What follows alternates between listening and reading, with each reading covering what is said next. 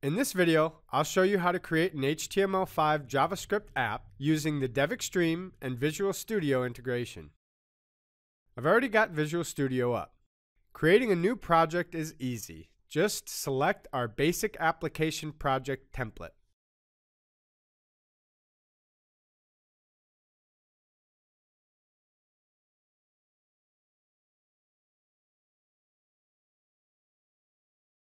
It includes all the required JavaScript libraries: jQuery, Knockout, and Phone.js. It also has predefined style sheets for Android, desktop, iOS, Windows 8, and a generic theme. And here's layouts. There are predefined navigation templates. And here's 3 sample views included as well. Here's an HTML template for the home view inside the designer. This, along with the applied CSS classes, make up a view in the MVVM pattern. In this pattern, views can be bound to view models, which is basically your custom JavaScript code. It provides data from the model to the view depending on different user interactions. Let's look at the About view. I'll change its file extension to DXView to see it in the designer.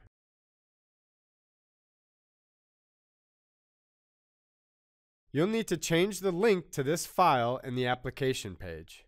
It contains references to all the resources in your application as well as the Home and About views.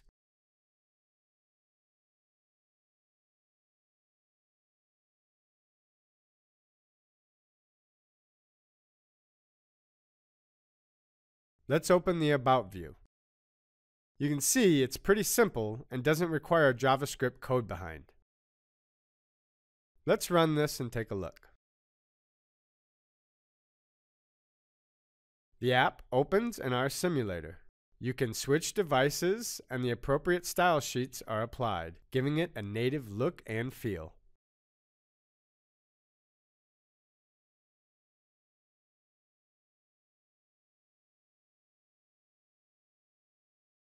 A navigation bar is used to switch views.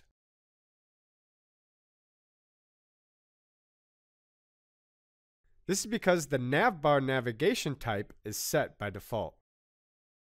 Here's the HTML application object with configuration options. The layout set is specified in the configuration file as well as the navigation object. In addition, a format for the application's router is registered. It navigates to the home view by default when starting the app. Now let's open the HTML template for the home view and try adding something new. First, I'll remove all this content. Then, add an H1 element and write welcome in it. The simulator shows the updated view.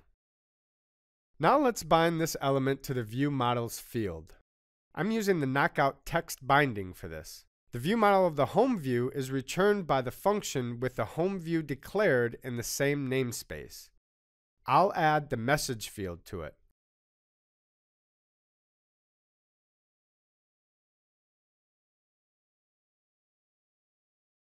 Run the app and take a look at our home view on a device.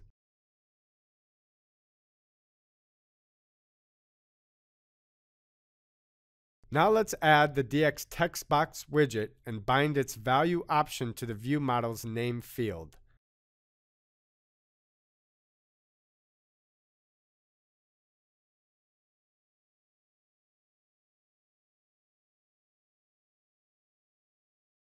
Make this field observable so that it's updated when end users change the value.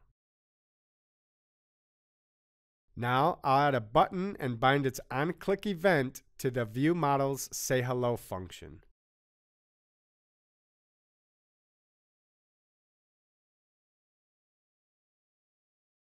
Here, I'll add the name entered in the text box to the message field.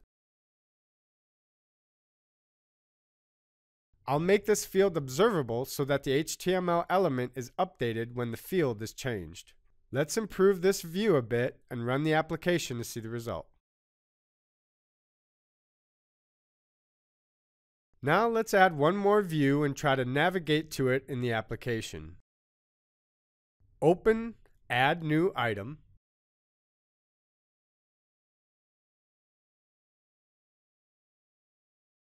name it, and click Add. The DX view and JavaScript files are created and referenced in the application page. Also, a new view is automatically added to the application's navigation. I don't want to see this view in the global navigation, so I'll delete it.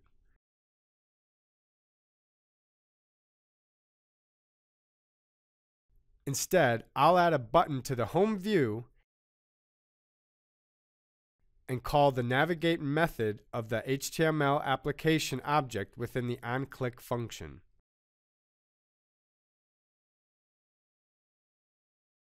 I'll specify the view's name as a parameter.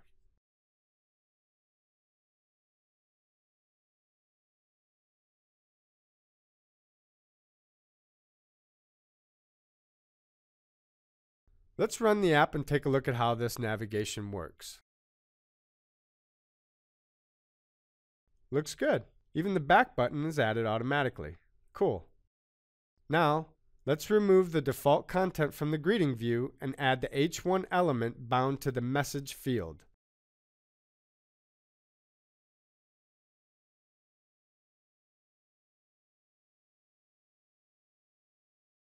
Let's pass the name entered in the home view to the greeting view and concatenate it to the message field value.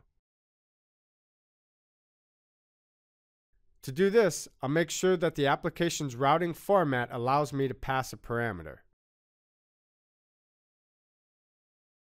Yep, here's the second ID parameter. I'll change the navigate method call in the home view and use this parameter in the greeting view. Let's check it out.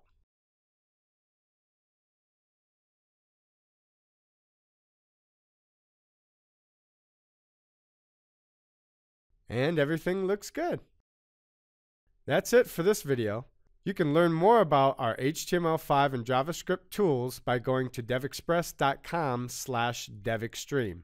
Thanks for watching, and thank you for choosing DevExpress.